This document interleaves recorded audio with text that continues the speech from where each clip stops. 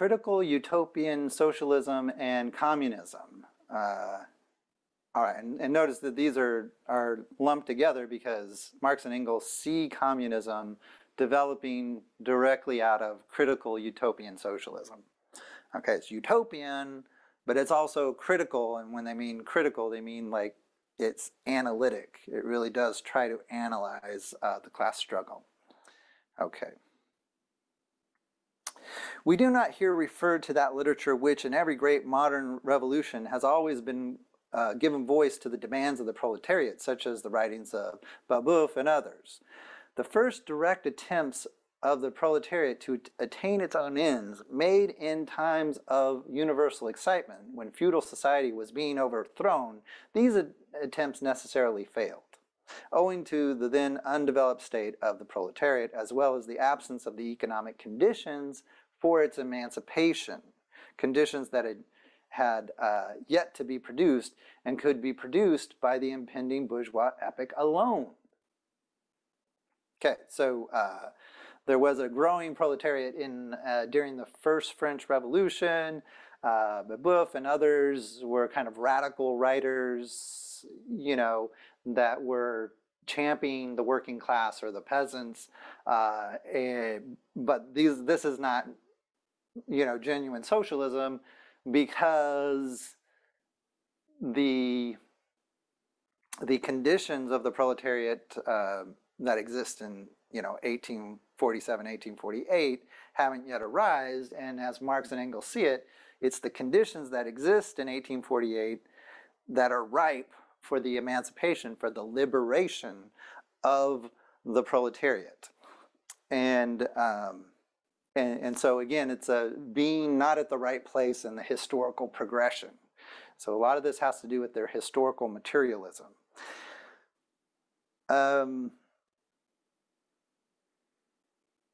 The revolutionary literature, which was genuinely revolutionary, that accompanied these first moments of the proletariat, had necessarily a reactionary character.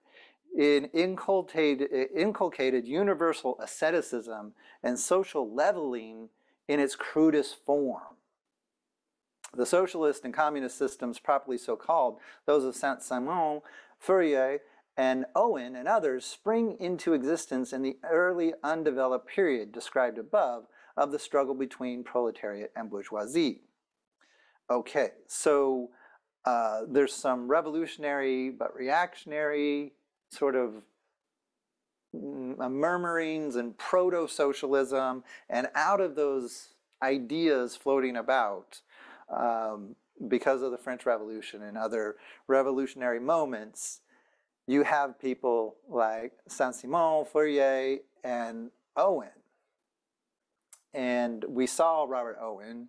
I spent a good amount of time describing his utopian socialism because that's a good example. Okay, and Fourier was very similar and also tried to start communes and was very successful. Lots of people followed his program. And Saint-Simon was a little more intellectual, but also had many followers. You know, so this is experimental socialism, but a utopian kind of socialism. But Marx and Engels see this as much more authentic than the other forms of socialism that they've discussed up to this point. Okay, the founders of these systems see indeed the class antagonisms, as well as the action of the decomposing elements in the prevailing form of society. But the proletariat, as yet in its infancy, offers to them the spectacle of a class without any historical initiative or any independent political movement. Okay, now this is important, and I see this in student papers all the time, is when the question of liberation comes about, and like in the context of liberation theology, liberating the poor, students often think that the poor have to be liberated by the rich. The poor have to be liberated by the bourgeoisie liberals. And it's the compassion of the bourgeoisie that will lift the poor up out of their their condition. But that's entirely contrary to the way that Marx and Engels develop it, and that's entirely contrary to the way that, like, Gutierrez and Romero develop the concept of the poor and the liberatory strength of the gospel as they understand it, that preferential option for the poor. In the context of Gutierrez and Romero, what they are saying is that through, and they do put this in Christian terms and religious terms, so let's not obfuscate that here. So they believe that through the gospel message, poor people can be liberated spiritually. And by being liberated spiritually, they can become effective actors in society on their own account. They don't need the help. Once they've been liberated spiritually, they can become a historical class, acting within history and within politics to transform society in a better direction. That the poor can self-organize, and the poor can help themselves. They just need to be inspired to do so, and really what Gutierrez and Romero found as they began to think in this way is that the poor were inspiring them, that the poor were more spiritual than they, right? That there is this inherent spirituality to the poor that can be a liberatory force, and that can be a revolutionary force, and the poor can be the revolutionary class. All right. In the terms of communism and Marx and Engels here, what they would say is that the proletariat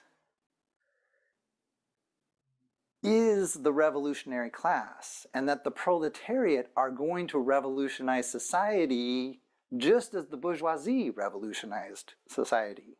That this underclass is the historical class. It's the world historic sort of spirit in Hegelian terms, but they want to interpret it in a materialistic way, not in a spiritualistic, ideological way.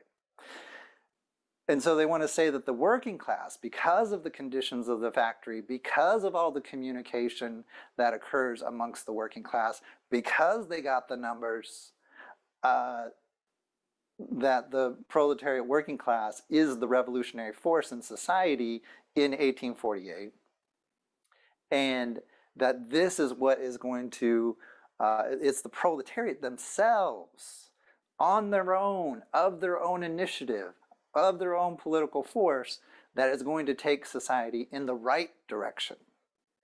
That the proletariat understand, as they become conscious, and they become conscious through the effect of bourgeois production.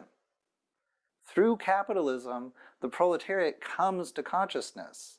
The bourgeoisie have created their own grave diggers, because the proletariat is able to organize itself and able to move the revolution forward. And in the months after the publication of the Communist Manifesto, there were lots of fledgling proletariat revolutions throughout Europe. So, they did have their finger on the pulse of what was going on.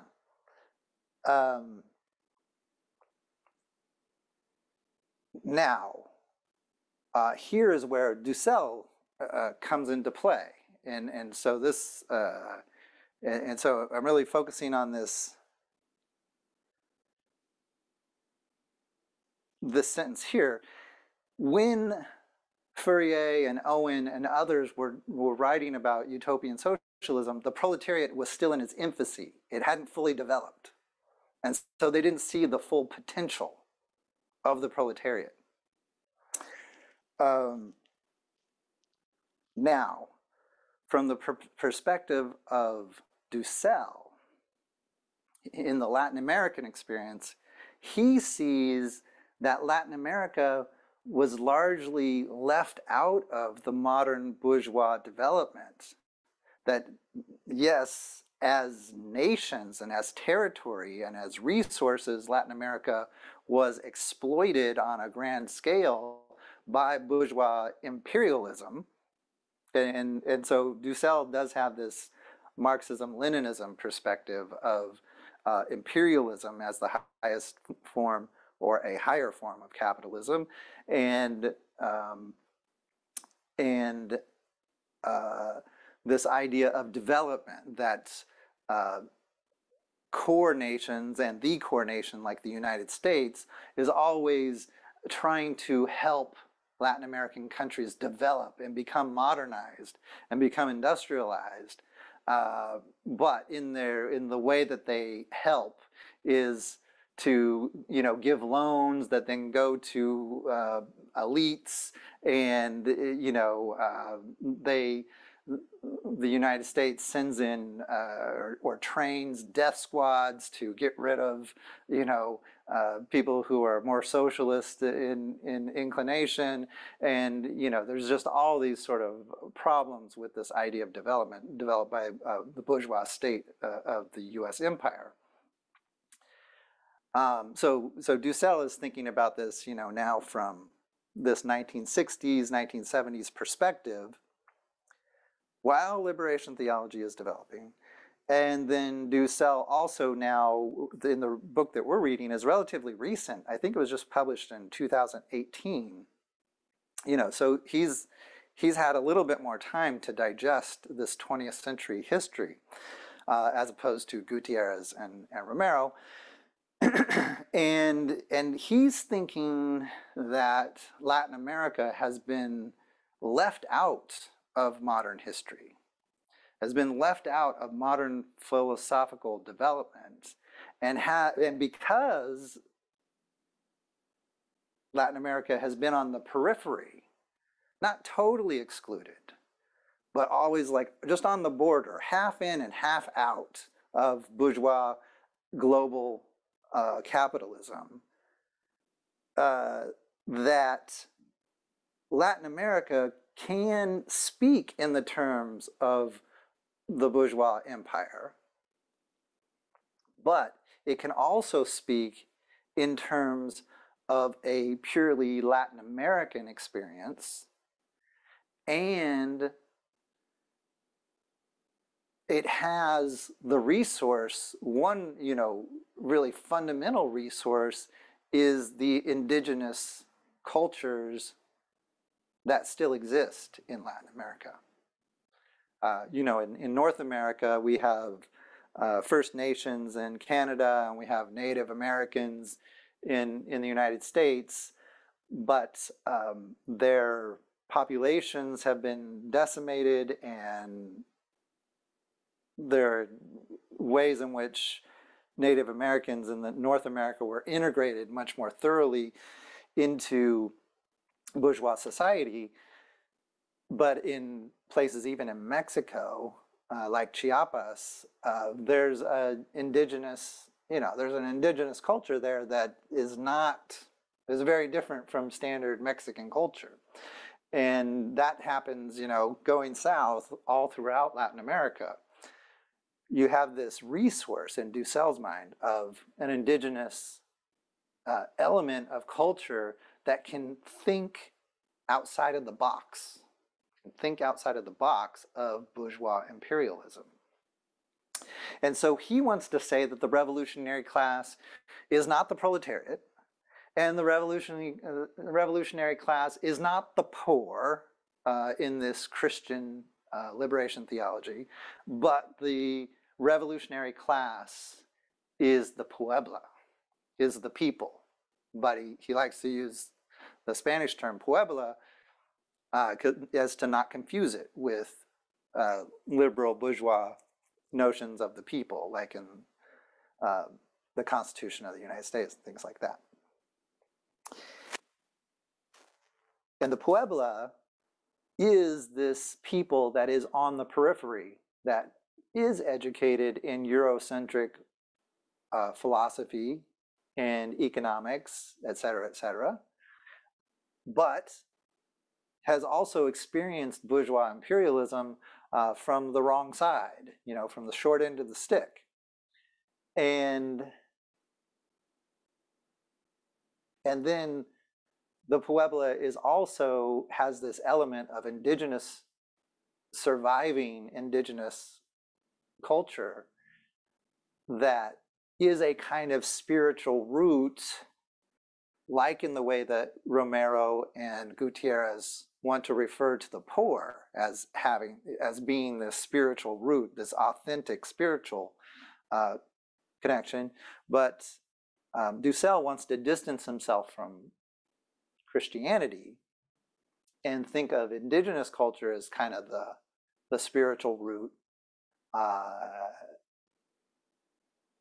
but not totally excluding that Christian spirituality, but being, inclusive of all the spirituality that exists in Latin American culture.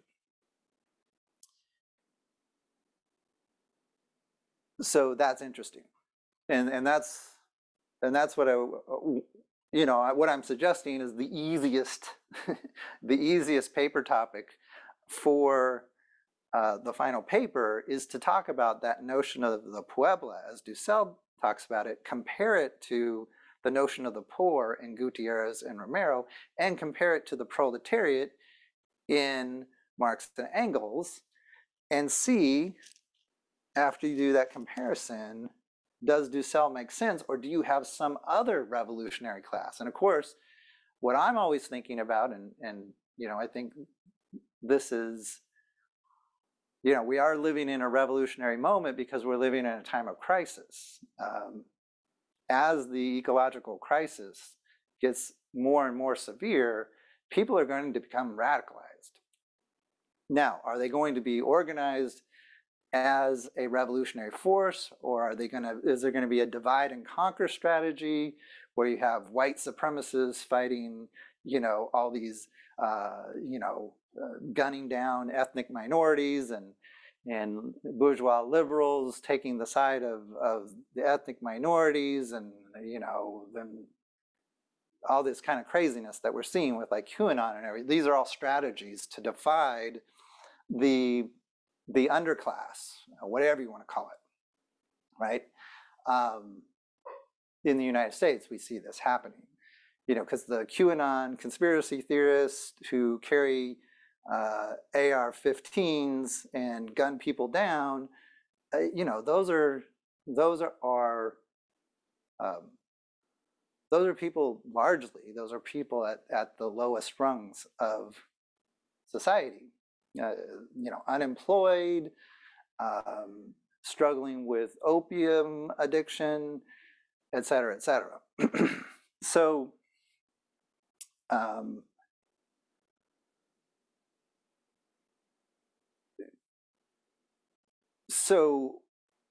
as we face the ecological cataclysm, can we find a way to integrate Black Lives Matter, for example, with the Proud Boys? Can this become a unified political force, and not that every individual, in each camp is, but that somehow we can create a class identity of people who are being impoverished, that are being exploited as the ecology begins to break down, and whose existence is being threatened, and the existence of their children is being more and more threatened. This is very personal for me. I have a 3-year-old daughter. By the end of her life, we're deep into this crisis, and so Is there a way of creating a class consciousness? Or will it simply be the effect of history? You know, Marx and Engels have this kind of historical determinism that history happens and then people, you know, the proletariat becomes conscious, you know, the ecological cataclysm happens and then people become conscious. You know, if we let things go far enough, yes. But I think like Marx and Engels, I think we need to get propagandistic with this. We have to think ahead. We can't just be thinking about what has already happened. We have to be thinking ahead, and we have to be pushing people to see into the future and to act today on behalf of the future. That's what, you know, ecological justice looks like, is you got to act now. I mean, we should have acted yesterday. It's already too late. But we got to act now. And that means that a political class, the vast majority of people, like 99% of the world population, 99% of people in the United States are going to be devastated by the ecological cataclysm if we keep running in the direction that we're running. And there's no sign that political leaders are doing anything to avert this.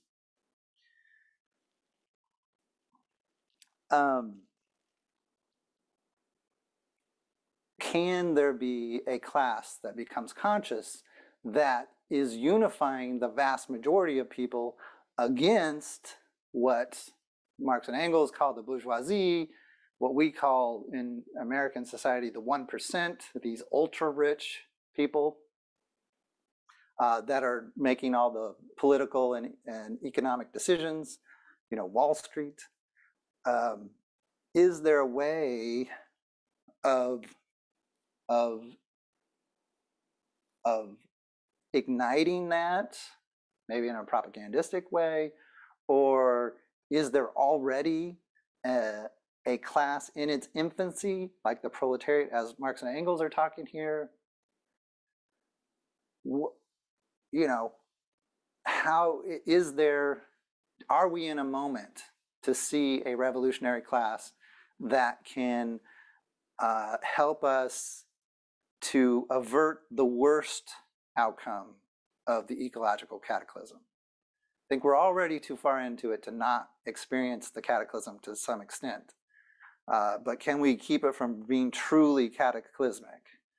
Can it just be a crisis, and then we head towards, you know, a socialist future or a utopian future or whatever you want to call it? And Dussel, now, he does bring in Christianity quite a bit to talk about an eschatological sort of future, like a new Jerusalem, but, you know, always speaking in metaphorical terms. He's not really adopting Christian theology. He's just using Christian notions as metaphors for the revolution and things like this.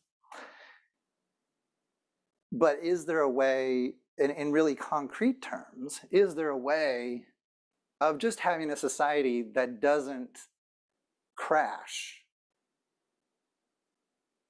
on the rock of human ecology?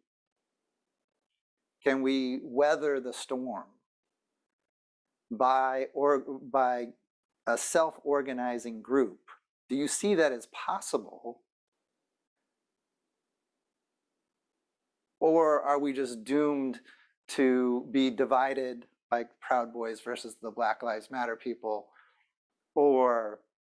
and be dependent upon bourgeois liberal politicians and Wall Street ultra-rich to solve all of our problems? You know, do we have to rely on Bill Gates and Jeff Bezos, who, you know, is sending himself in a rocket ship on joyrides? Elon Musk, you know, are these our saviors?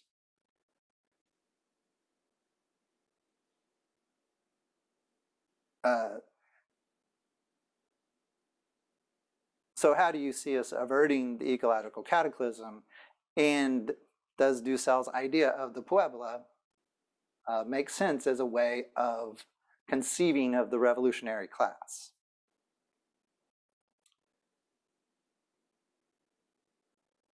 So that's really my main question for the final essay.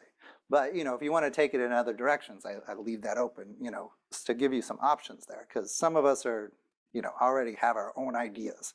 And I want to hear about those ideas. Okay, so continuing on. Since the development of class antagonism keeps even pace with the development of industry, the economic situation, as they find it, does not as yet offer to them the material conditions for the emancipation of the proletariat. They therefore search after a new social science, after new social laws that are to create these conditions. Okay, and here, in line with what I was just saying, maybe we're not deep enough into the ecological cataclysm for the revolutionary class, the eco-revolutionary class, to really emerge. Maybe the social economic conditions are not ripe for that revolutionary class. Maybe we have to get deeper into it, and people have to really start hurting before they become class conscious. That would be another way of discussing this. I don't like that option, but that might be true, whether I like it or not. Historical action is to yield to their personal inventive action, historically created conditions of emancipation, to fantastic ones, and the gradual, spontaneous class organization of the proletariat to the organization of society specially contrived by these inventors. This is utopianism. Future history revolves itself, in their eyes, into the propaganda and the practical carrying out of their social plans. And maybe I'm being utopian in what I was just saying about let's do it now rather than later. Maybe we just have to wait and it has to get worse. Maybe I'm being utopian. So that's another way of addressing this whole issue. In the formation of their plans, they are conscious of caring chiefly for the interest of the working class as being the most suffering class. Only from the point of view of being the most suffering class does the proletariat exist for them. And that's very similar to what I was just saying, right? About people suffering from the ecological cataclysm, and that's what defines them. The undeveloped state of the class struggle, as well as their own surrounding, causes socialists of this time to consider themselves far superior to all class antagonisms. They want to improve the condition of every member of society, even that of the most favored, even of the bourgeoisie. Hence, they habitually appeal to society at large without distinction of class, nay, by preference to the ruling class. For how can people, when once they understand their system, fail to see in it the best possible plan of the best possible state of society? All right? So this is, maybe this paragraph legitimates what I was saying, thinking of identifying the 1% as the problem.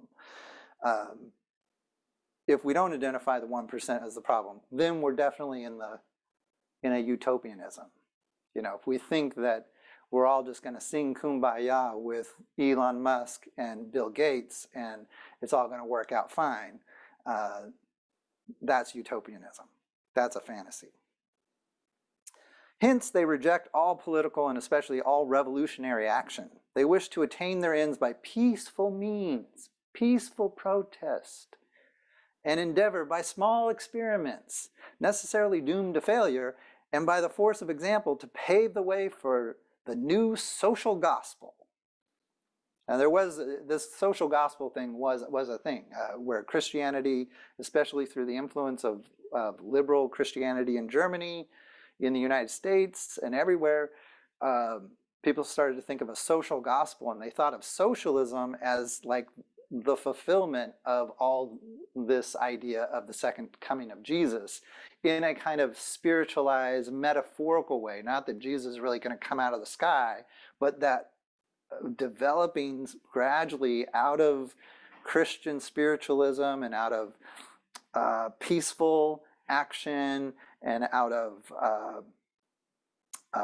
altruism, that we would enter the kingdom of God in a way, but not in a fantastic way. Just, that what Christianity really is about is reaching this socialist society where all class antagonisms have been resolved.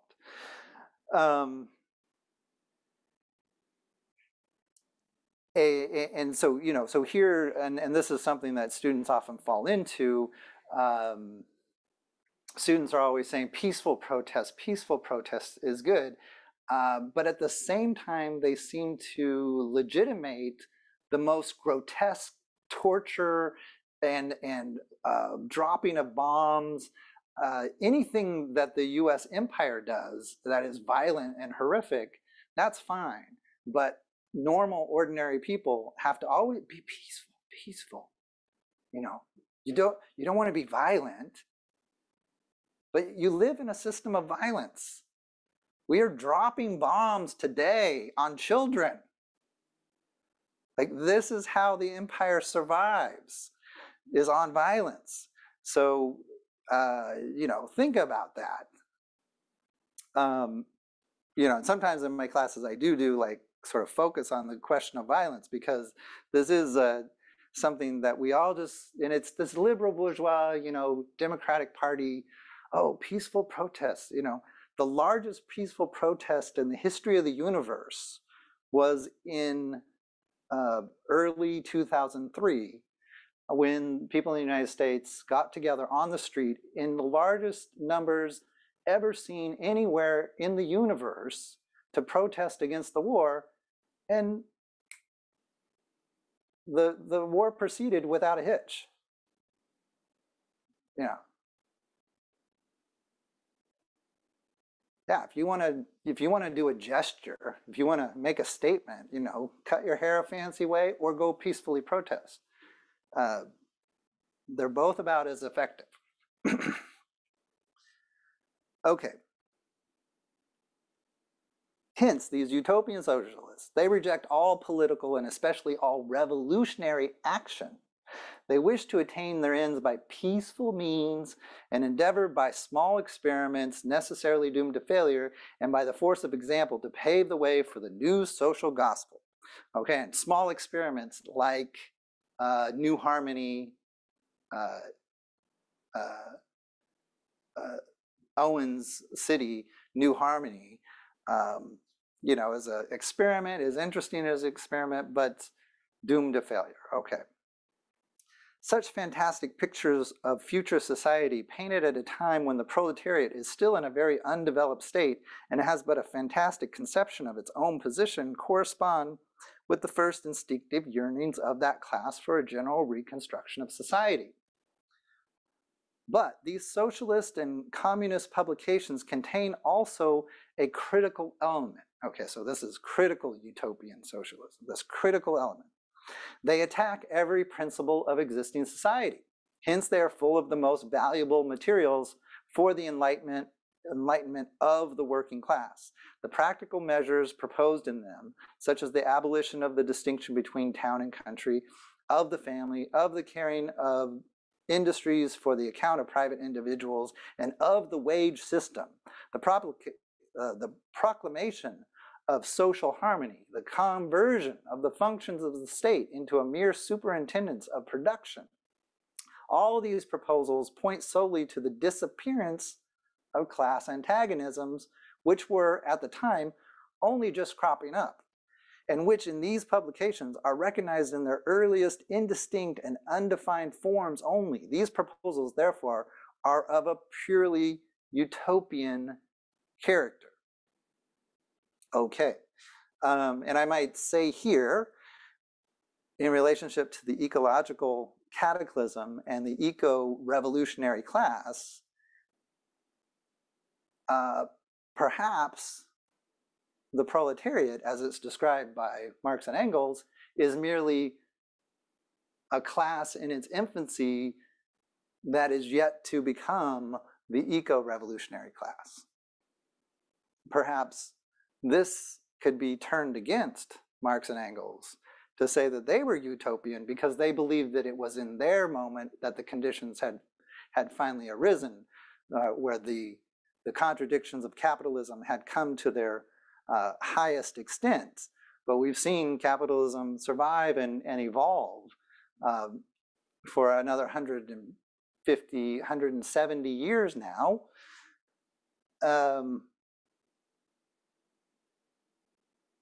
And maybe now it's only in our time that the conditions for the truly revolutionary class is arising. And maybe we have to get deeper into the crisis for it to fully develop. You know, we need to think about criticizing Marx and Engels and think about criticizing ourselves. And you just want to keep on bouncing back and criticizing what you find interesting in other people's ideas, not what you don't find interesting, what you do find interesting, that's somehow enticing to you, and then fight against it. Fight against the inclination, the enticing character of it, and then turn that against yourself, and don't let yourself entice yourself into things. And this is being critical. This is always being ultimately self-critical. The significance of critical utopian socialism and communism bears an inverse relation to historical development. In proportion as the modern class struggle develops and takes definite shape, this fantastic standing apart from the contest, these fantastic attacks on it, lose all practical value and all theoretical justification. Therefore, although the originators of these systems were in many respects revolutionary, their disciples have, in every case, formed mere reactionary sects. You know, moving off to New Harmony is not going to change society. That's not revolutionary. You're just separating off and going off into the countryside to gradually disappear. They hold fast to the original views of their masters in opposition to the progressive historical development of the proletariat. They therefore endeavor, and that consistently, to deaden the class struggle and to reconcile the class antagonisms. They still dream of experimental realization of their social utopias, of founding isolated phalansteries. This is Fourier's, he talked about phalanstery is his model of a commune, kind of similar to Owen's ideas. Establishing home colonies, of setting up little Icaria, duodecimal editions of the New Jerusalem, and to realize all these castles in the air. They are compelled to appeal to the feelings of and purses of the bourgeois.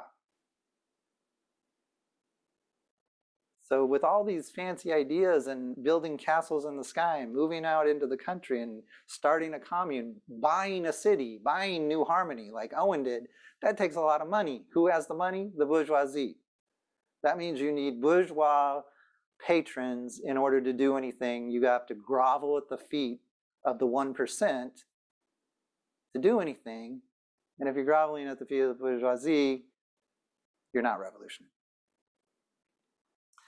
By degrees, they sink into the category of the reactionary conservative socialists depicted above, because they have to grovel at the feet and to convince the bourgeoisie that they're not really revolutionary, they actually become reactionary. Differing from these only by more systematic pedantry and by their fanatical and superstitious belief in miraculous effects of their social science. They therefore violently oppose all political action on the part of the working class. Such action, according to them, can only result from blind unbelief in the new gospel. The Owenites in England, the Fourierists in France, respectively, oppose the Chartists and the Reformists. Okay, so Chartist, I discussed, that was happening in England. The Reformistes were in France and kind of similar, but the Chartists, this was the Charter of 1838, and then the subsequent movement that grew up around that, often turned into violent confrontation with bourgeois police and military. And so we're actually revolutionary. Owenites were, creating their alternate labor currency and moving off to New Harmony and not really engaging in the class struggle. Okay.